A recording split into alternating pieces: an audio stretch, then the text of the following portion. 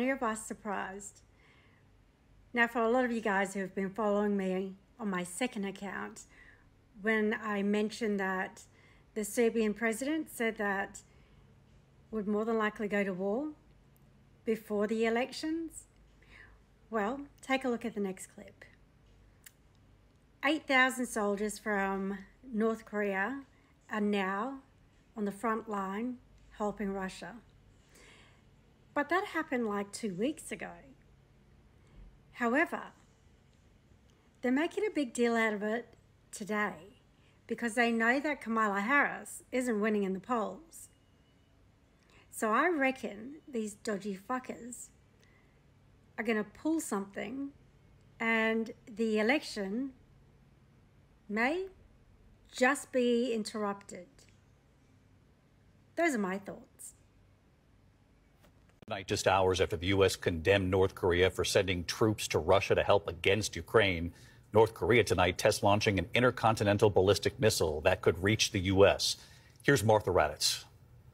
Tonight, a dangerous provocation. For the first time in nearly a year, North Korea launching an intercontinental ballistic missile capable of reaching deep into the U.S. that the Japanese say set a flight record. This video believed to show the test missile then splashing into the Sea of Japan. The launch came within hours of the U.S. condemning North Korea for aiding Russia in its war against Ukraine, with 8,000 North Korean troops now deployed in the frontline Russian province of Kursk, north of Ukraine's second largest city, Kharkiv. U.S. officials meeting with South Korean counterparts in Washington, calling it a sign of Vladimir Putin's desperation. Russia has been training DPRK soldiers in artillery, UAVs, basic infantry operations, including trench clearing, indicating that they fully intend to use these forces in frontline operations. Ukrainian intelligence telling ABC News this video shows North Korean soldiers in Russia. Make no mistake, if these North Korean troops engage in combat or combat support operations against Ukraine, they would make themselves legitimate military targets.